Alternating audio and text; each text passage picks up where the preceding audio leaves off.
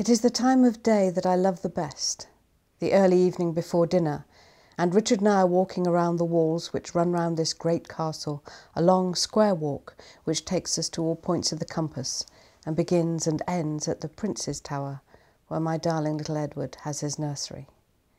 To our right is the deep moat. As I look down, I can see them pulling a net from the moat, gleaming with wriggling silver fish, and I nudge Richard and say, "Carp for dinner tonight." Beyond the moat is the jumble of stone and slate buildings of the little town of Middleham, and all around the town the rich pasture that runs up to the moorland.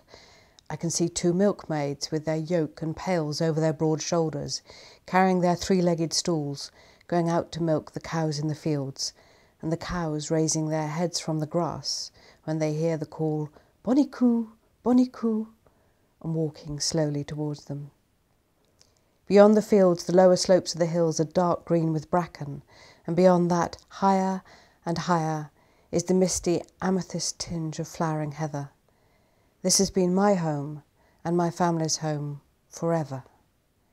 Most of the boys in the cottages are named Richard after my father and his father before him. Most of the girls are called Anne or Isabel after my sister and me. Almost everyone has sworn obedience to me or to the new Richard here, my husband. As we turn the corner on the walkway of the castle and go away from the town, I see an early barn owl, white as a cloud, floating silent as a falling leaf along the bushy line of the hedge. The sun is sinking down into a layer of rose and gold clouds.